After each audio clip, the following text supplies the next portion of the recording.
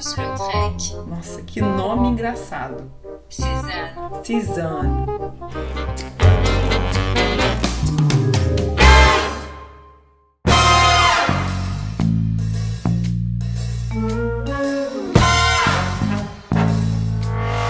E no vídeo de hoje eu vou falar sobre dois artistas do pós-impressionismo, Toulouse-Lautrec e Cezanne. Se você chegou no canal agora e não conhece nada sobre o impressionismo, eu vou deixar o link aqui na caixa de informação. Entra lá, se inscreve no canal, dá um like no vídeo e coloca alguma coisa nos comentários aí pra gente interagir mais, ok?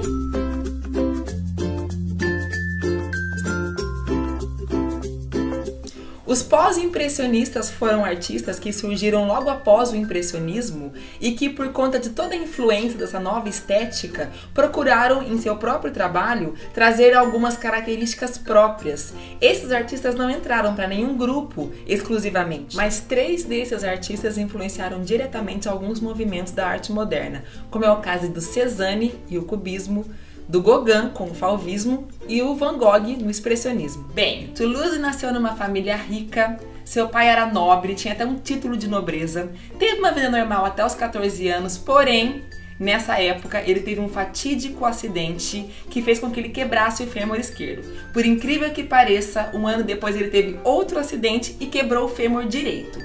Esses 2 acidentes, aliados a uma má condição congênita, fizeram com que o artista ficasse com as pernas atrofiadas. Por conta da sua condição física, ele dedicou-se quase que exclusivamente à pintura. Seu primeiro grande mestre foi Bonnat, que era um ávido defensor da pintura acadêmica. Por conta disso, criticava constantemente o trabalho de Toulouse. Em 1883, ele conhece Van Gogh no estúdio de Fernand Cornon e o seu estilo afasta-se cada vez mais da pintura acadêmica. Ao contrário dos impressionistas, Toulouse preferia representar interiores a paisagens.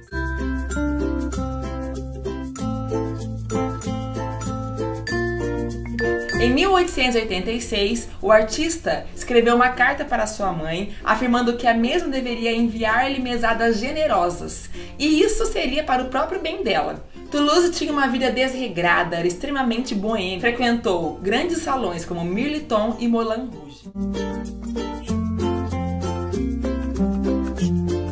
Toda essa vida desregrada e boêmia fez com que o artista contraísse sífilis e se tornasse alcoólatra. E foi justamente nesse período que ele criou suas mais importantes obras.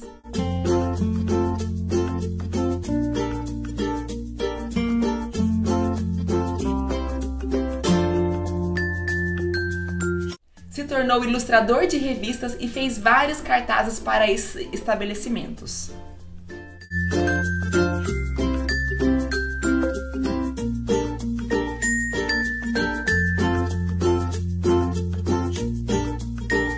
Representou muito em suas obras cantores e cantoras da época, assim como dançarinas e prostitutas. Sim, a prostituição era legalizada e aceita pela sociedade durante esse período.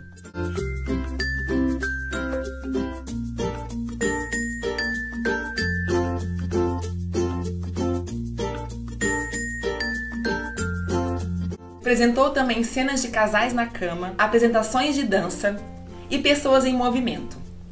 Com certeza, essa última característica era uma fuga para sua própria condição física. Um detalhe muito importante do trabalho de Toulouse é que ele sempre teve a sensibilidade de representar no olhar dessas mulheres que ele representava uma certa melancolia. Porque esses estabelecimentos eram um local destinado à diversão de homens.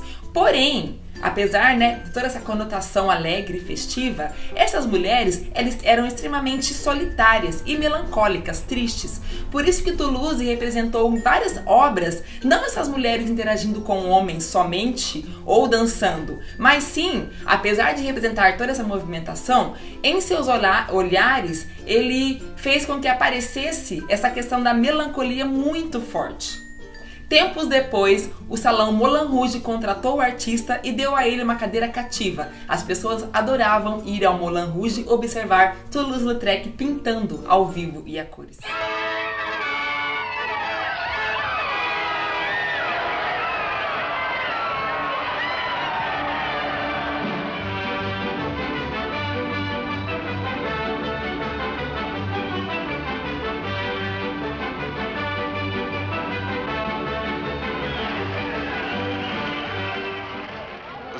of shameless, seductive Paris. All her loves, ladies, her lusty legends. And Toulouse-Lautrec, the man who loved her and gave her immortality. O artista morreu aos 36 anos por conta da sífilis e do alcoolismo.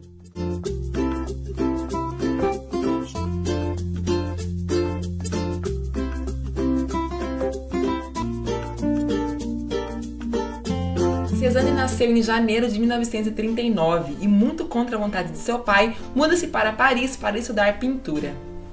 Candidatou-se na Escola de Belas Artes, mas foi rejeitado. Por conta disso, teve que voltar para a casa de seu pai. Tempos depois, o artista volta para Paris e matricula-se no Atelier Libre Suisse. Lá ele conhece, presta atenção, Renoir, Monet, Sisley e Pissarro. Conhece também e começa a se interessar pelo trabalho de Delacroix e Courbet, tornando-se o grande admirador desses dois artistas. Toda essa proximidade com a arte fez com que viessem à tona alguns conflitos internos do artista. E por conta disso, ele teve que voltar para a casa de seu pai e começou a trabalhar no banco no qual seu pai era dono.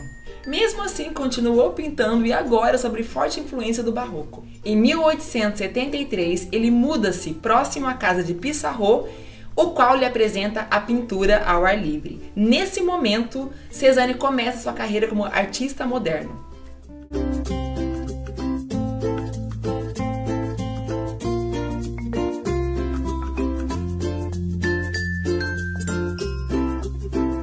Sua primeira grande obra foi A Casa do Enforcado, de 1883. Fez também uma série com várias naturezas mortas. Esse foi um assunto muito explorado pelo artista.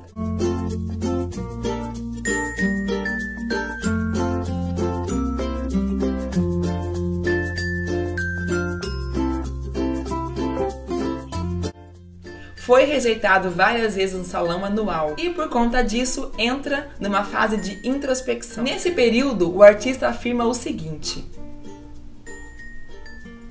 a pintura é produto de uma reconstrução da natureza feita através de um raciocínio lógico. A obra O Grande Pinheiro, que faz parte do acervo permanente do MASP, apresenta o auge de sua depuração técnica.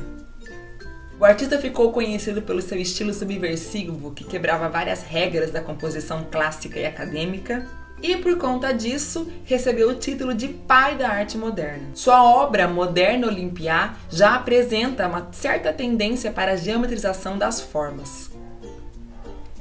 O estudo das formas foi o alvo da sua pesquisa, sendo que ele fez mais de 60 telas sobre o mesmo tema, Saint-Victoire.